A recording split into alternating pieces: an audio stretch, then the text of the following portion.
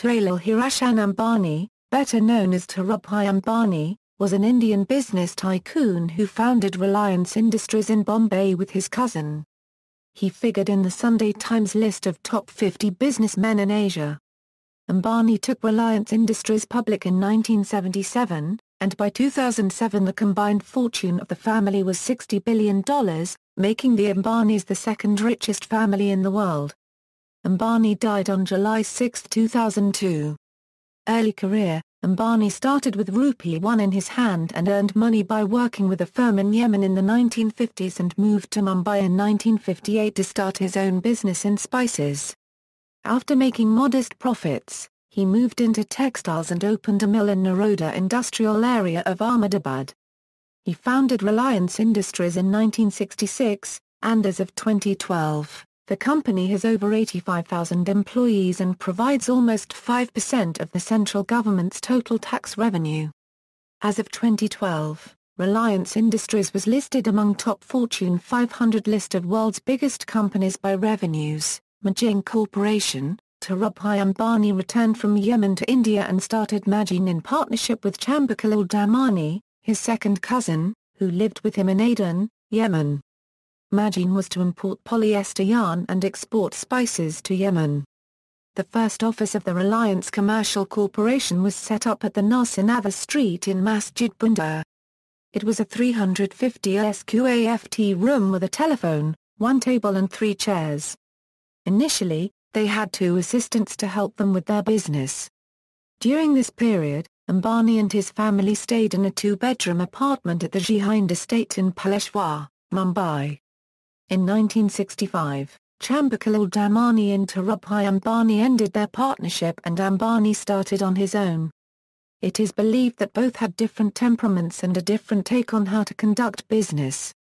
While Ambani was a cautious trader and did not believe in building yarn inventories, Ambani was a known risk-taker and believed in building inventories, anticipating a price rise, and make lots of profit.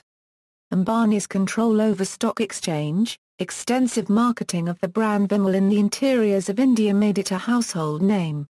Franchise retail outlets were started and they used to sell only Vimal brand of textiles. In the year 1975, a technical team from the World Bank visited the Reliance Textiles manufacturing unit.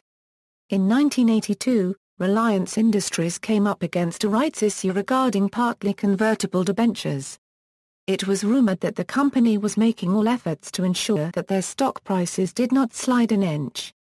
Sensing an opportunity, the Bear Cartel, a group of stockbrokers from Calcutta, started to short-sell the shares of Reliance.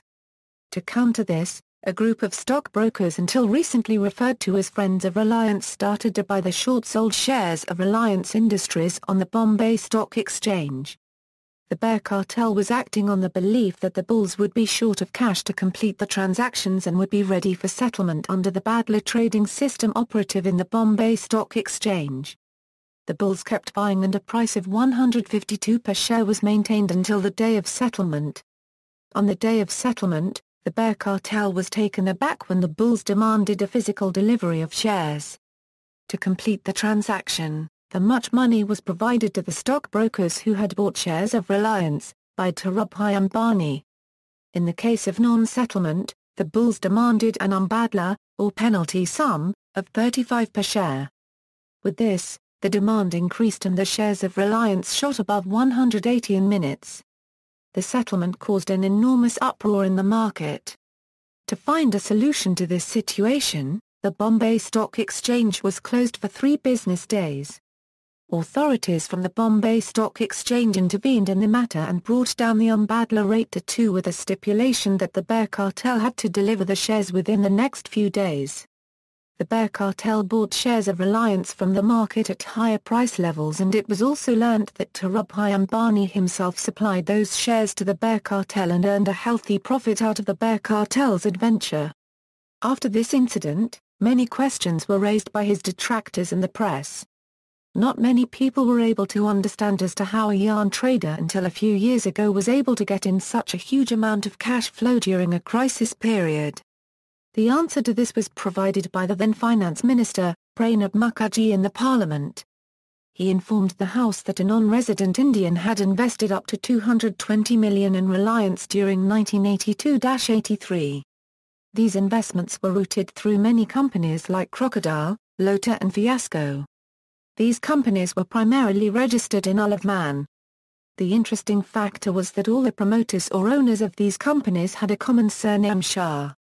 An investigation by the Reserve Bank of India in the incident did not find any unethical or illegal acts or transactions committed by Reliance or its promoters.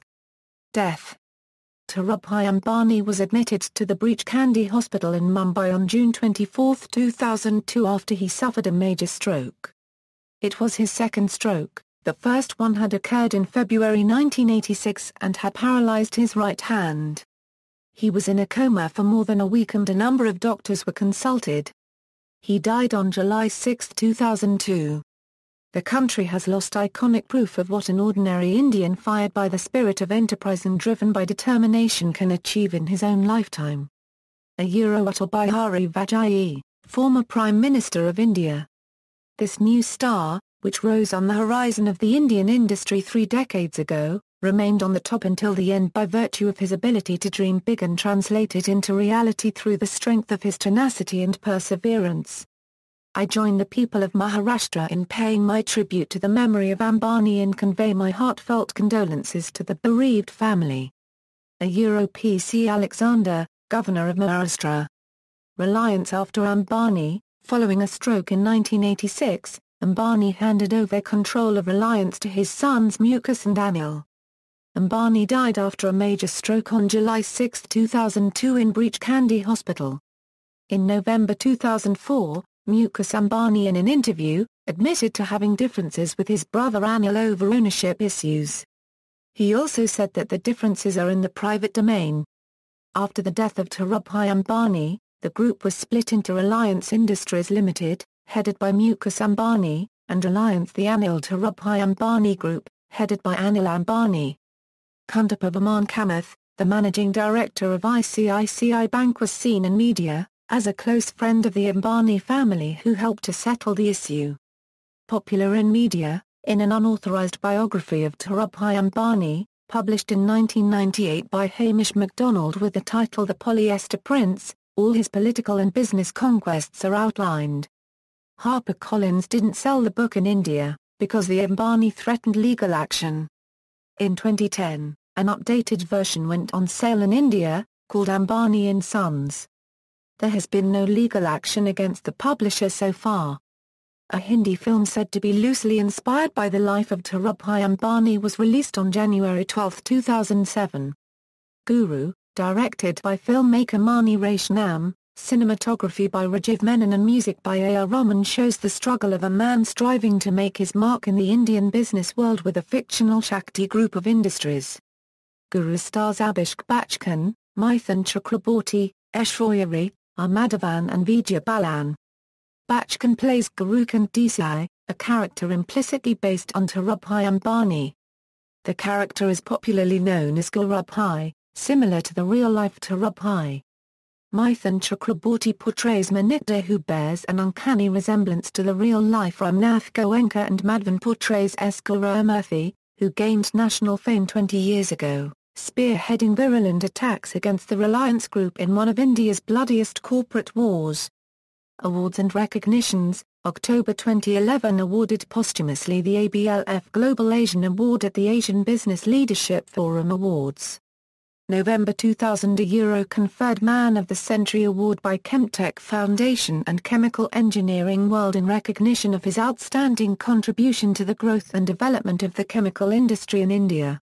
2000, 1998 and 1996 a featured among Power 50 the most powerful people in Asia by Asia Week magazine. June 1998 Dean's Medal by the Wharton School, University of Pennsylvania, for setting an outstanding example of leadership. Dhirubhai Ambani has the rare distinction of being the first Indian to get Wharton School Dean's Medal. August 2001 Economic Times Awards for Corporate Excellence for Lifetime Achievement. Dhirubhai Ambani was named the Man of 20th Century by the Federation of Indian Chambers of Commerce and Industry. A poll conducted by the Times of India in 2000 voted him greatest creator of wealth in the centuries. Reference and notes.